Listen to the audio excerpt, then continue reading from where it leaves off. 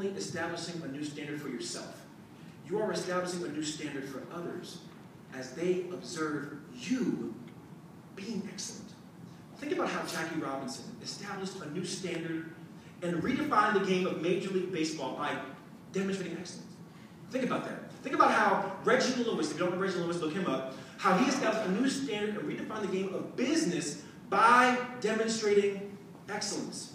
Think about how Oprah Winfrey or Kathy Hughes have established a new standard and redefined the game of media by demonstrating excellence at what they do. Think about how Lupita Nyong'o, think about how Gabby Douglas, think about how Ursula Burns at Xerox have established a new standard for excellence by being excellent at what they do. Excellence, therefore, is not just mandatory for all of you. It is not just mandatory. Excellence is also radical and revolutionary. Now, how is that? Ralph Waldo Emerson said, "Your actions speak so loudly, I cannot hear what you're saying." Well, similarly, your excellence speaks so loudly, or does and will speak so loudly, people will not even be able to hear what you say. Or by comparison, your lack of excellence, your lethargy, your mediocrity, your ratchetness will all speak so loudly that nobody will hear what you're saying.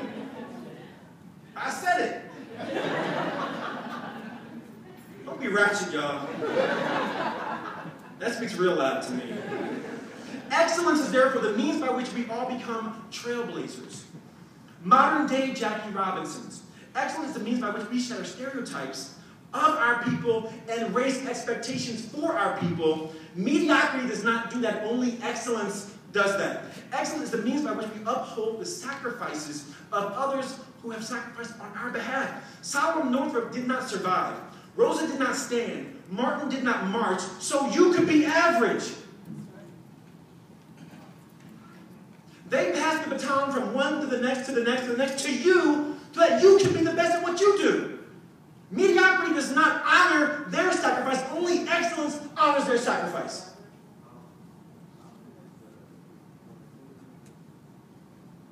And that's the very premise. It is that very premise, that very thought of excellence being revolutionary that loomed over my head like a cloud on a rainy day. That made me pensive like watching an episode of Real Housewives or Basketball Wives.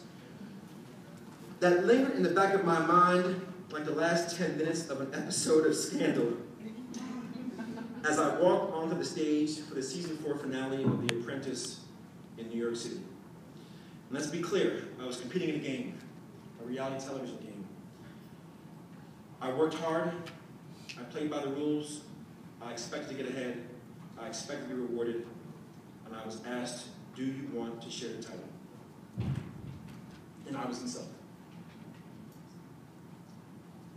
And so in response to that question, when Trump said, Randall, do you want to share? I looked him in the eye to give you my response, because I've been waiting. And I confidently replied, Mr. Trump, this is not the apprentice, this is the apprentice. There's going to be one winner, it's going to be me and only me, and that's how it's going to go down. And he said, are you sure? I said, I'm very sure. He said, well, that's how it's going to be. And the message I sent that evening was twofold. By refusing, and I took a lot of heat for that decision, folks, let me be clear about that. I was told I was a sore winner.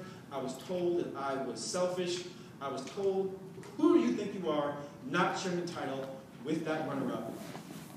Why didn't you do the nice thing, the generous thing? You know, why didn't you share the title? I said, I got a real simple answer to that.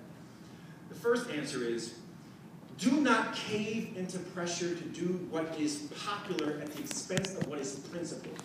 And I stood that night on my principle that